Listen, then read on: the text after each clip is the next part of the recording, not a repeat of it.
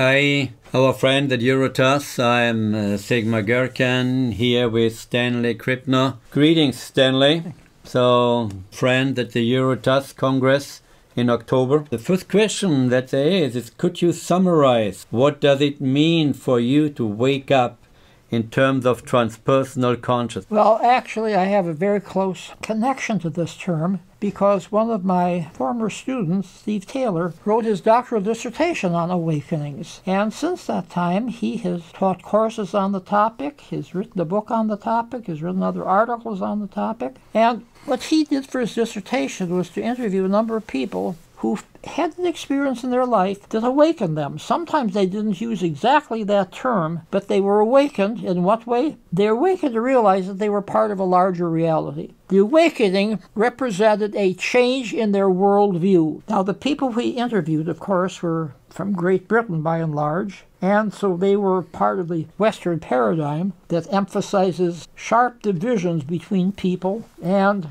a sharp division between the world of human beings and the world of other animals and other forms of life. And this very individualistic paradigm is something that, for better or for worse, has led to advances in medicine, advances in different types of healing, and it serves its purpose. But now, for people to realize they're part of a larger whole, they can make even more changes to their advantage and the advantage of people around them. And of course, this type of awakening is especially pertinent today when we hear so much about climate change. If people do not awaken to the fact that they're part of a larger life form, a larger energy field, they won't feel motivated to clean up the environment, the land, the skies, the water, etc. I should add that one could make a case that people can be awakened to something that's not so positive. Some people operating under different types of persuasion and stress to join a cult or a militant movement, even a terrorist movement, once they feel connected to a movement, a religion, a cult, whatever, which is larger than themselves. So like everything in this field, yes, there are positive reasons to being awakened and result, but there's a shadow side that we dare not ignore and must keep our eyes on. So that's my history of the term awakening, and something that I continue to use. It's fascinating that you bring that in, because very often we only look at the positive side and wanted to have the part that goes more toward enlightenment. But as I hear very clearly in the great message for transpersonal psychology, that we cannot be really transpersonal without also taking care of our environment, because it's one unity of existence. That's what I hear. And to wake up to this one unity of existence. Thank you. That's fantastic. Yeah. Oh, good heavens. That's part of being awakened. You're right. Yeah.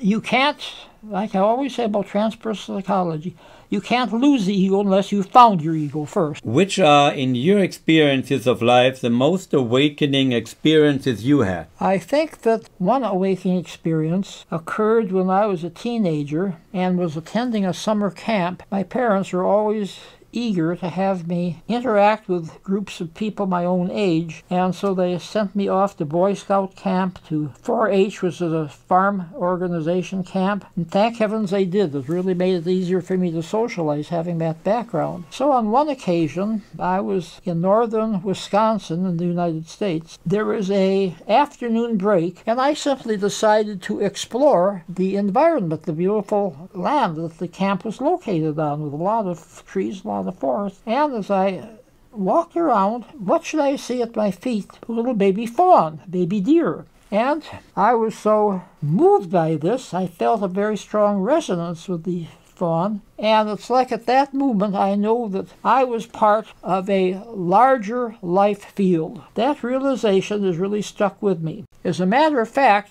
I realized that was important. I went back to my cabin, grabbed my camera, brought my camera back to the spot, and took a picture of the baby fawn, which I kept all these years to keep reminding me of that interconnection. So that was one experience that I can tell you about. And of course, many people have awakening experiences with psychedelics. My awakening experiences were before I even tried psychedelics for the first time. But I did have an experience with the herbal mixture ayahuasca, which I first, of course, encountered in Brazil, the shamans I worked with in Brazil. I had one ayahuasca experience in which I felt a kinship with all the people in the room, and then extended outside of the room to include all life forms and even non-life forms like stones and rocks and water.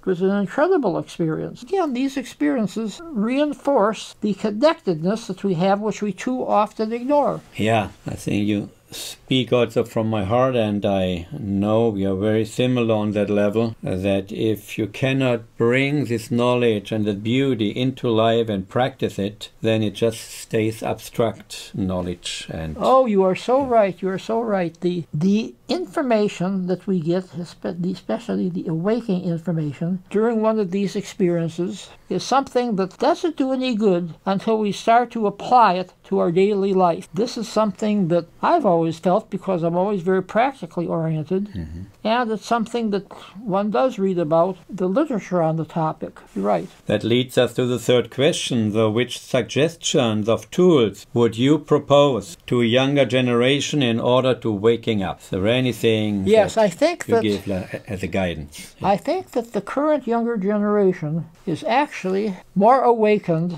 than my generation. You certainly see the number of young people involved in the ecology movements, for example. You also see a lot of young people involved in various peace movements of one sort or another. And you also see young people involved in campaigns to give credence to people of different skin colors, people of different sexual orientations, people of different economic groups, people of different cultures. I think that this is an important concern. Do you realize that only half of the people in the United States have ever been to another country? That does not speak very well for global consciousness, what you do with awakening experiences. The more one travels, the more one exposed to different points of view. Not all the travels are positive, of course. Again, you take what you get, you make the most of it. But I think that any program that allows younger people to engage in traveling is a good investment. Also,